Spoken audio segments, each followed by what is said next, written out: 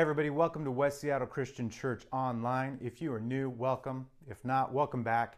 Today we are continuing our basic series by talking a bit more about how the Holy Spirit works in our lives by examining the life of Jesus. We've spent the last 3 weeks going back and forth between Bible Project videos and then back to our teachings discussing the different aspects of what we're covering in those Bible Project videos. And piggybacking off of all of that, as well as the analogy I used 2 weeks ago about impressions, we're going to continue to look at that metaphor, but this time in a positive light. So last time we used the metaphor of marks or impressions that are left on the carpet after you pick up a piece of furniture. And the heavier the furniture, the more weight it has, and the longer it sits there, the deeper and more noticeable those impressions tend to be.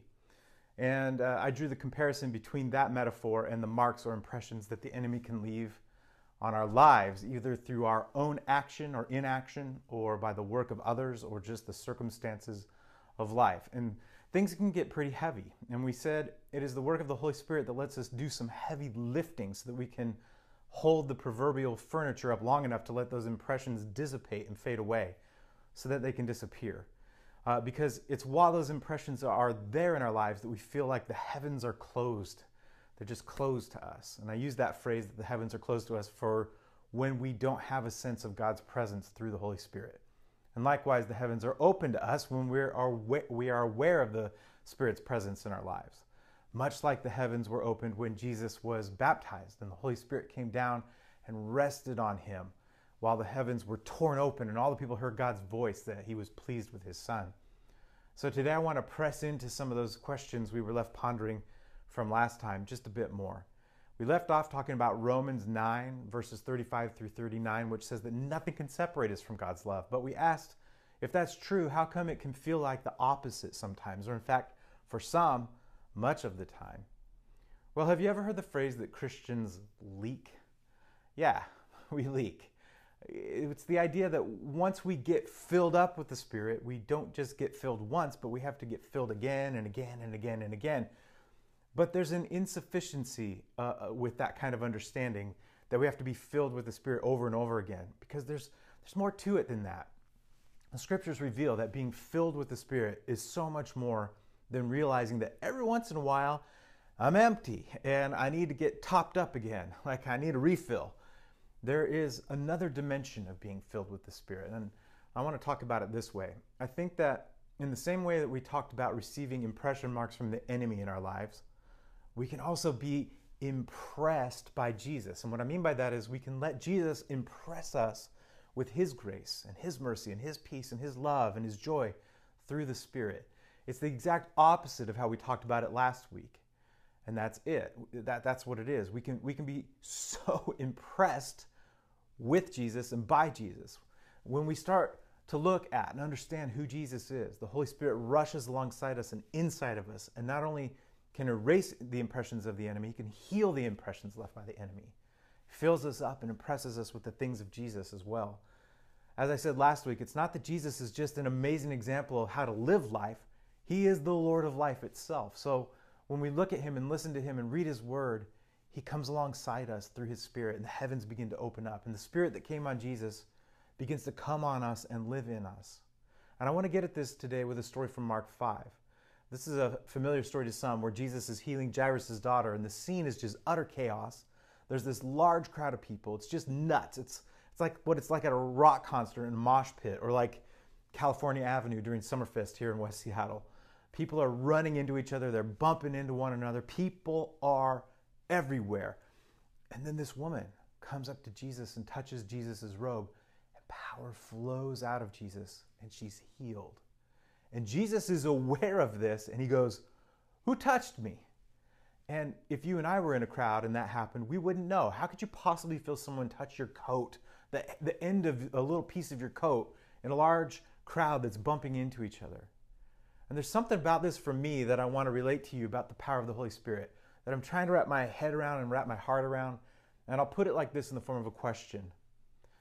How aware do you have to be of the flow of the Holy Spirit in you that you can sense when the Holy Spirit flows out of you to bless others?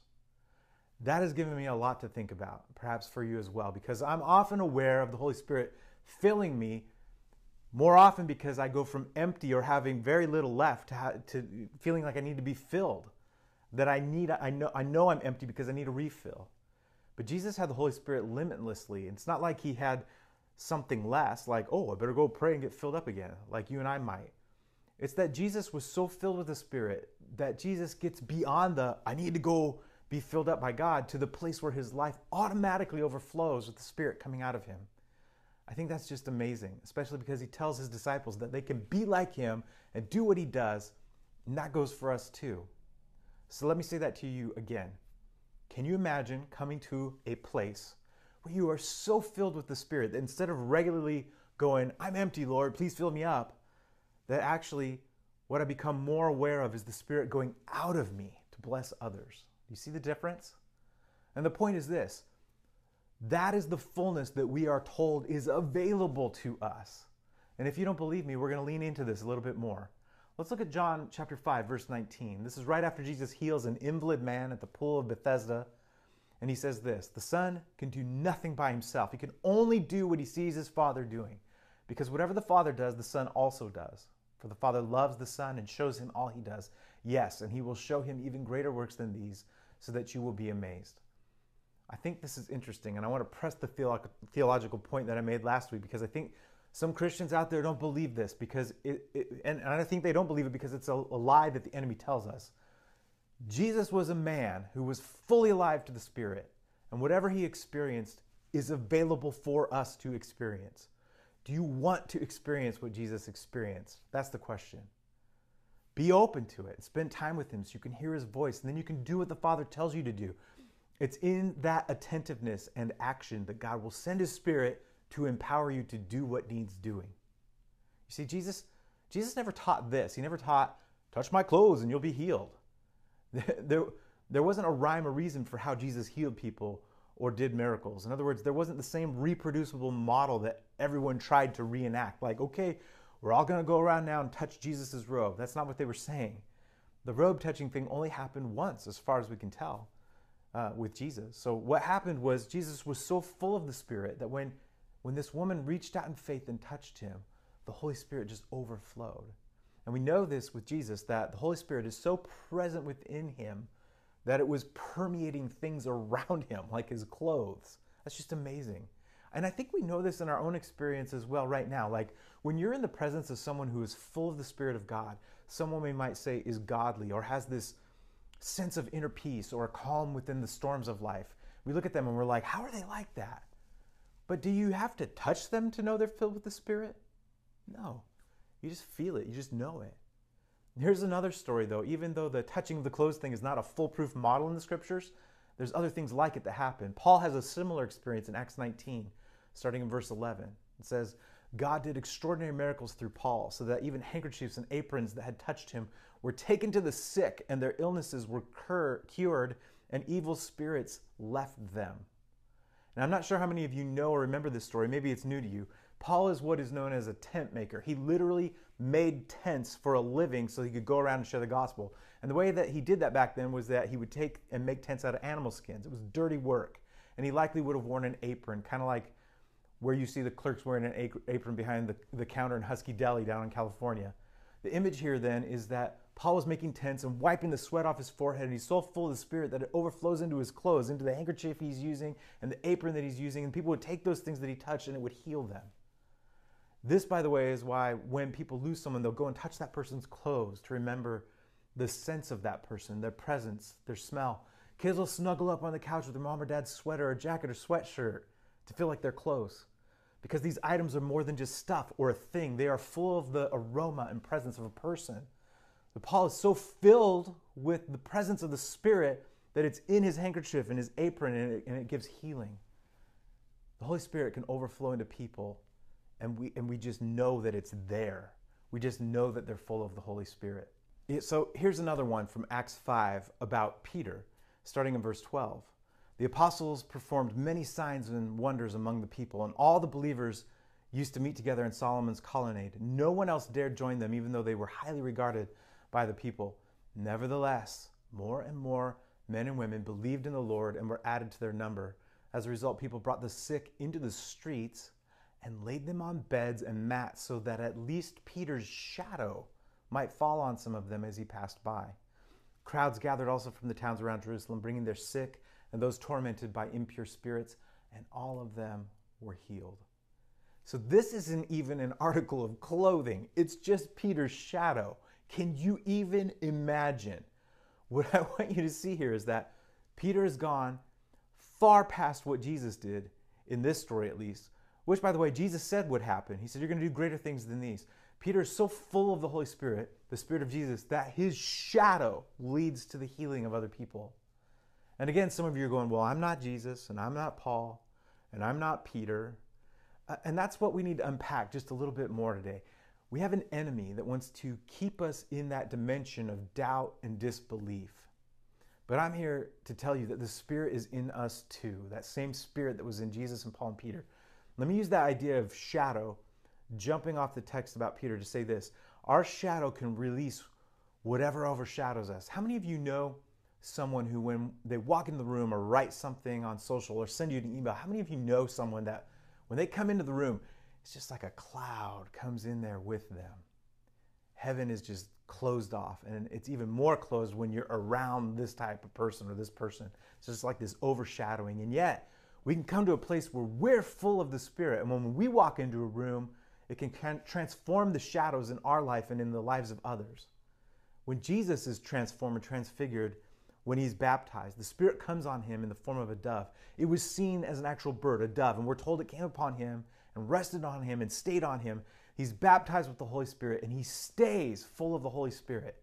That image of the dove, if we just stay with that for a minute, it's a lot more than a dove, just white and purity. I think the dove symbolizes a person, that the Holy Spirit is in relationship with us, with you and with me. How many of you have been physically in the presence of someone else, like a friend or a family member or a spouse, and even though you're physically in close proximity to them, you can be miles apart. You or that other person can be separate from each other, miles away. You aren't with each other. You're not connected. It could be that you're distracted or they are. It can be even more than that. And I share that with you because I think we have a choice to be fully present with each other, and we have a choice to be fully present and open to the Holy Spirit too. And that is the key that we need to wake up to. Have the awareness that the Holy Spirit is in the room with you and within you, and you are awake to that reality instead of closed off. Be fully present. Don't be distant from the Holy Spirit. Like on game day while you're watching the big play and your spouse is trying to tell you something and you're just not paying attention. You don't hear it. You're not listening. You're not present. Don't do that to your spouse, and don't do that to the Holy Spirit. Spirit rested on Jesus and stayed with him all the time. And I think that was a two-way street. The Spirit was present and showed up, and Jesus had to show up and be present and choose to be present to the Spirit as well. And so do we. Jesus is saying, through his Holy Spirit, he's saying, be with me. Stop being with all the other things that leave an impression on you and be with me. Stop being with all the things that distract you, the other things that mean the only time you realize you need me is when you've run out of me completely. Stop being with those things and be with me. Let me fill you. The Spirit is given to us without measure. And as we wrap this up, I want to look at one last verse from John 6. Really, we just want to summarize it. But Jesus speaks to a crowd of thousands, because there was a point in his ministry where thousands were following him, but then the crowd turns and he gets to a point where what he shares about how God is near to people, it leads people to start to back away from him, and they start doing the opposite with him. They're like, get away. They want to close down their experience with him. And one of those stories is in John 6. He's teaching and speaking, and he says, if you want to follow me, I am the bread of life. And you need to eat me and you need to drink me. And people are like, heck no, back off, man. Jesus offended people regularly. How do you know that the Holy Spirit's getting close to you and saying, be with me? Let me explain it like this. You know when you go to the doctor with something that's in pain? Like I have a really bad chronic shoulder, and the doctor will press you where it hurts. They want to feel it, and they want to make you hurt so they know where it is. I've got this bum shoulder, and the doctor and the physical therapist, they always find the right spot, and boy, does it kill. You know, they're like, does it hurt here? And I'm like, yes, it hurts. How about here? Yes. And that's what Jesus is doing in moments like this in John 6. He's saying, the Father's here. Heaven is open to you, and you can have more of me. And he comes along, and the Spirit palpates and presses in on us. And the symptom and the diagnosis is this: when you find yourself saying, I'm too busy, I don't have enough, God doesn't love me, when all those things rise up in us, those are the places where the Spirit is diagnosing, and the impressions of the enemy and the world is on us. And he's saying, the Spirit's saying, let me deal with them, let me help you, let me free you from them. So what does it look like to host the Holy Spirit in us? Well, we're going to get to that when it comes to Pentecost, 50 days after Easter. We're going to press into this a little bit more. Until then, I'm Worth Wheeler for West Seattle Christian Church Online. Stay rooted and deep in Jesus and produce good fruit, my friends.